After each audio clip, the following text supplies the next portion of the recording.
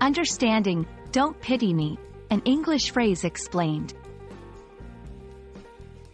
Hello everyone. In today's video, we're going to explore the meaning and usage of the phrase, "Don't pity me."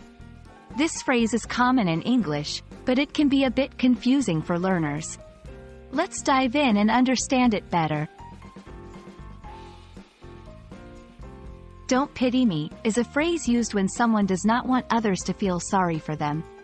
The word pity means feeling sadness or compassion for someone's misfortunes.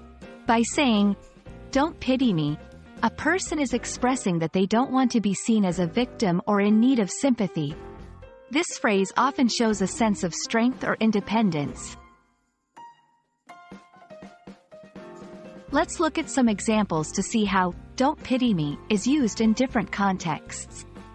After a setback, if someone has faced a problem or failure, they might say this to show they are strong and can handle the situation.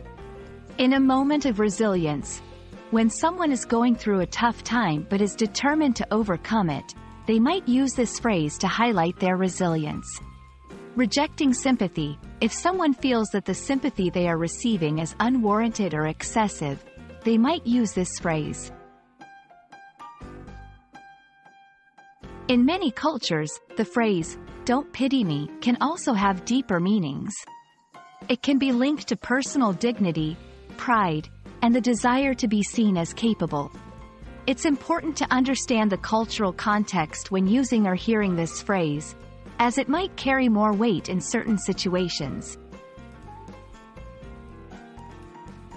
Thank you for watching. We hope this video has helped you understand the phrase, "Don't pity me," and how it's used in the English language.